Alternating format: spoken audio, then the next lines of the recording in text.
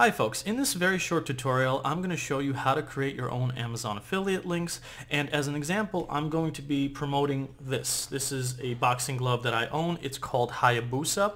So what I'm going to do is I'm going to log into Amazon Associates, which is the program that lets you create affiliate links, and this is the glove that I'm going to be promoting.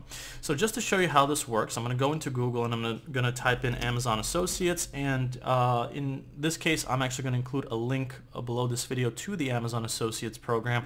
You have to sign up for it, obviously, if you're going to become an affiliate for them. And before I show you anything else about how to actually create the affiliate links, I just want to explain that I'm actually a full-time affiliate marketer, and I run a website that I provided a link to below this video that helps you with affiliate marketing. If that's what you're interested in, you can do that. These are some of my income stats from Amazon, and here are some other income stats. I actually make a full-time income from affiliate marketing. So getting back into it, considering that you've signed up successfully to Amazon Associates, the next step is to actually find the product that you want to promote and get the affiliate link from it for it.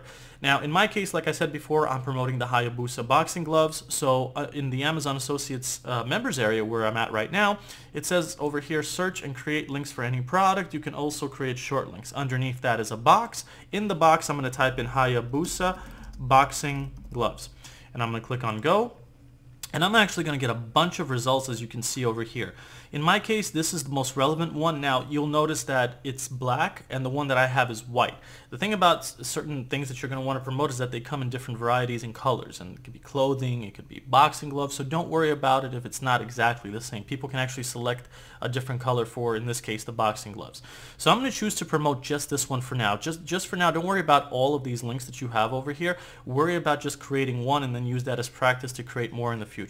So I'm going to use this one over here. It says Hayabusa T3 boxing gloves, men and women, black, gray, 14 ounce. That's perfectly fine for me.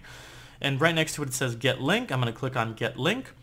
Let me just make sure that I have the video showing the correct thing. So in this next section, after I click get link, it says text and image, text only, and image only. You have 3 different ways to create your affiliate links, and the one that I recommend choosing, the easiest one in my opinion, is the text only.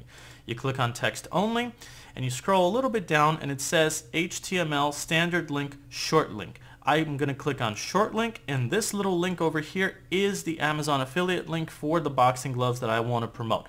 So if I highlight this and I copy it, I can paste it and save it for later. I can insert it into a blog post, a YouTube video description, but I'm just going to show you how it works by opening it in another page, and here's what people are going to be led to. Once they click on that affiliate link, they're going to be taken to the page to buy these boxing gloves, and if they buy them, I will make the commission. So that, in a nutshell, is how to create affiliate links with Amazon. And if this tutorial is helpful to you, please leave a like, and if you have questions about it, you can also do that as well.